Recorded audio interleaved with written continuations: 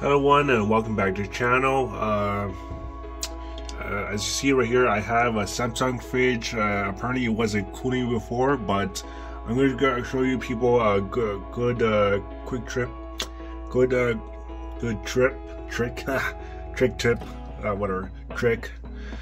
to actually get it running. So the model I have right here is RF28T5A01SR. The serial number is 0B644BBR901347D. Not sure if that's relevant, but I just thinking of that's in. So what happened to this fridge is that, I'm guessing like 2 days ago, is that the upper compartment or the refrigerating compartment actually stopped working. And then a few hours later, the freezer compartment also stopped working, and I managed to get it working now. I'm not sure how, but I'll be explaining that quite in a short bit. So I see right on the, I believe your left-hand side or right-hand side, you see the control panel versus fridge, power cool, freezer, ice maker, door alarm, and lock. So what you want to do is pretty much try to use the defroster, the built-in defroster function that's actually built in the fridge. So in some cases that some of the pipes will actually be frozen within the fridge or within the sealed system itself, which pretty much circulate all the freon gas around throughout the fridge. Sometimes those pipes would get frozen or have a lot of ice actually frozen on top of it. So I'll go to a quick way to actually solve that issue is by actually getting the defroster option actually working. So the first thing to do is to hit the unlock button and hold it for 3 seconds.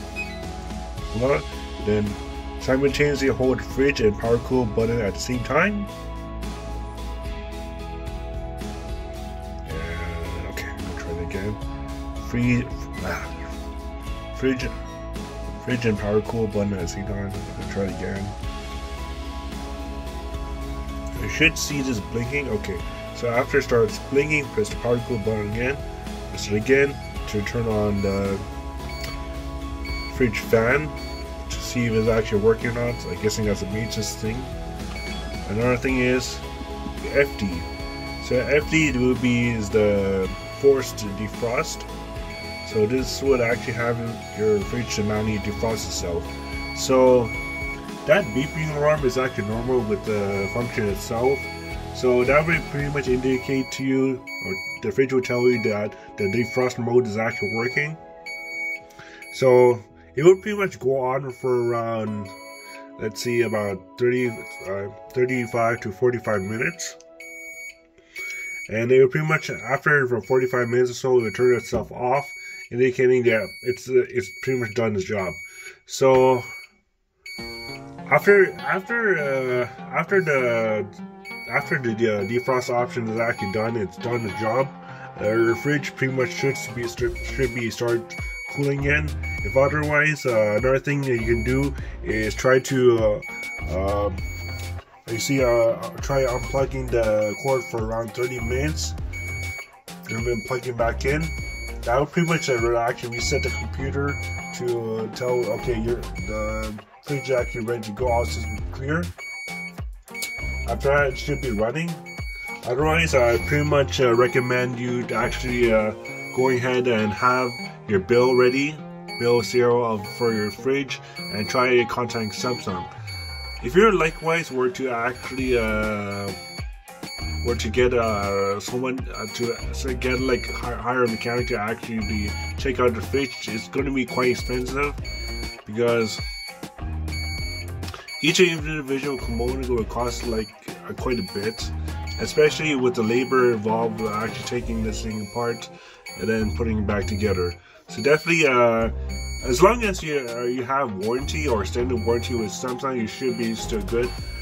The fridge itself will pretty much have around fridge itself would pretty much have around, let's see, around 1 year warranty, and the compressor itself, from what I read from the manual, should have around like 10 years of warranty. So as long as you still have that 10-year warranty, you should still technically be good to go to have Samsung to send someone in and actually take a look at your fridge. So thank you for all thank you for everyone for actually taking a look at this video. I hope this actually helps someone. Definitely leave a comment down below.